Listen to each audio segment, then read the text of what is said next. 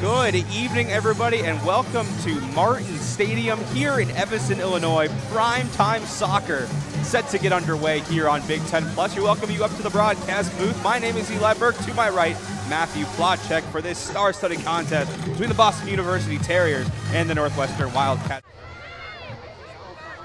Finds Del Carmen, graduate student, trying to find Boade, who muscles her way out of danger. Gets to the middle of the box, outside pass to Hase. A shot and a goal for the time being. And it stands. Northwestern strikes first.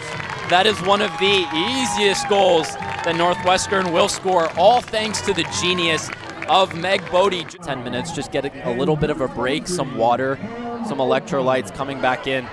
Shot on target, knocked aside by Fitzpatrick. Looks solid both on the ball. Her movement off as well has been great. Just another great option for Michael Moynihan off the bench. Norkett quickly to the inside, charging her way in, fires one, and buries it! Megan Norkett doubles the Northwestern lead with 8:48 to go, and may have just wrapped this one up for her home team. Corner towards Araya Del Carmen, but more importantly, into the attacking third. Keep putting pressure on BU, keep forcing them to defend on their heels. Del Carmen sends one in, and one for good measure.